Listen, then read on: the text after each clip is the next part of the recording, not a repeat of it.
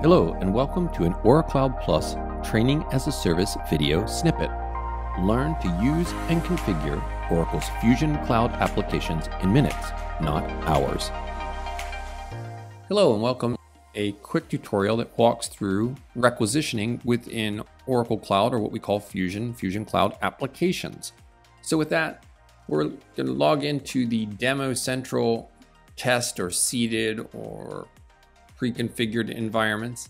And so they have a pseudo user, Calvin Roth. He's a procurement manager. And what I've done here is I've just gone and selected the procurement offering, which has all of the different procurement applications, or what are also known as functional work areas.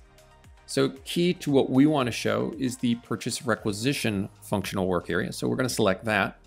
That takes us to the purchase requisition homepage. On this page, there are 8 different methods for creating a request or request lines.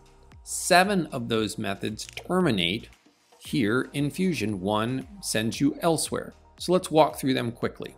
First, a shopping list. This is just either a private or public list that procurement created, private that you created as a requester, and it just groups items together. New employee kit's the obvious one that everybody likes to use as an example.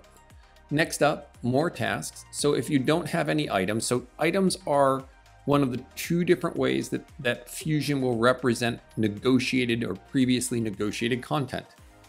Right? The other way is what's called a smart form. Okay.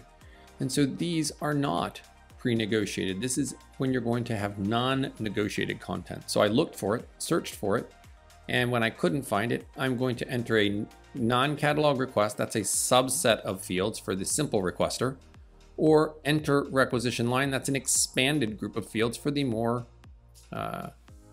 learned requester. So 1, 2 methods. Third method, I can search. So this searches through items, local, meaning in Fusion, punch out, meaning at other vendors that we connect to. Also searches through informational items, which are pointers, and it searches through smart forms. We'll talk a little bit more about both of those. So that's the third method. The fourth method, if I know there's a shirt, but I don't know if we have red, blue, green, and I want to see all of the shirts or all of the office supplies or all of the office technology, I control through all of these different browsing categories to try to help me find the number of items that I'd like to see en masse. So it's just a different experience or method of finding items that we would add to our cart. So shopping list, find it, add it to cart. More tasks, you type it in freeform, add it to cart. Search, add to cart. Shop by category, add to cart. You get the idea. Now, those are when the cart is in Fusion. If we want to connect to an external supplier, we do so by a punch out, which is what this Amazon link is. We would punch into Amazon, shop, put in our Amazon cart, check out, taking our Amazon cart, sending it to our Fusion cart. Really, this is kind of punch out 101. So that's 1, 2, 3, 4, 5 methods. 6 here is top categories, where we're just displaying top categories, and they can really be any of these different buckets here, either at the highest level, the mid-level, the end level. But that's a different way to focus on certain categories. You just click this particular category, and just like if you click the shop by category, you'd see all of its contents. Okay, so next up, we have request forms.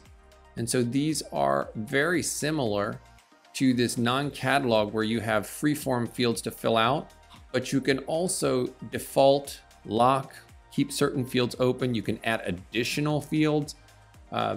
So business card, if you click this, it would show you the business card, and maybe it'd ask you for the name, the title, the phone number, right? So it's just a different way to create content. May be negotiated previously, may not, depends. If it is previously negotiated, you can attach it to an agreement. So then lastly, number 8 is information and tips. So information and tips is the different one here. All of the other ones I mentioned are essentially adding lines to your cart. When you get into information and tips, it is not that. This is a pointer to an external URL. It could be as simple as a web page in your infrastructure for policy. It could be pointing to a reservation portal. but it terminates somewhere else, right? You're not going to add those to your cart and continue to approval, PO, etc. So those are the 8 different ways that you can get to both previously negotiated and non-negotiated content and submit that requisition for approval.